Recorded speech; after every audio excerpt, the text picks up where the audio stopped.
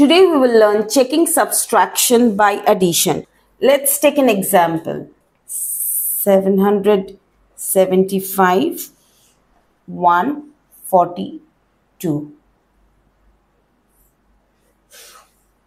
5 minus 2 is 3.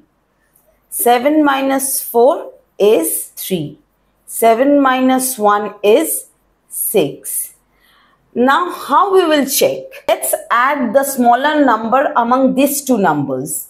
So the smaller number among these two numbers is 142, and 142 is also known as Subtrahend. With 142 we will add the difference, that is 633.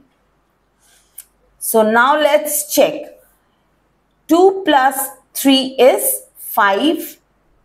4 plus 3 is 7, and 1 plus 6 is 7. So see, 775. So our subtraction is correct. The subtraction is correct because we get the bigger number, which is also known as Minuend.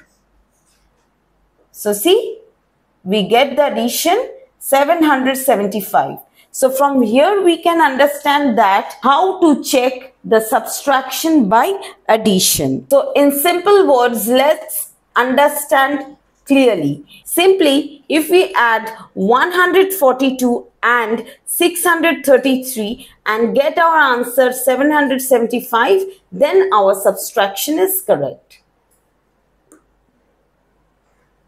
If we add this to number and add and get this, then our answer is correct. Thanks for watching the video. Please like, share and subscribe Math Only Math for more videos. Thank you.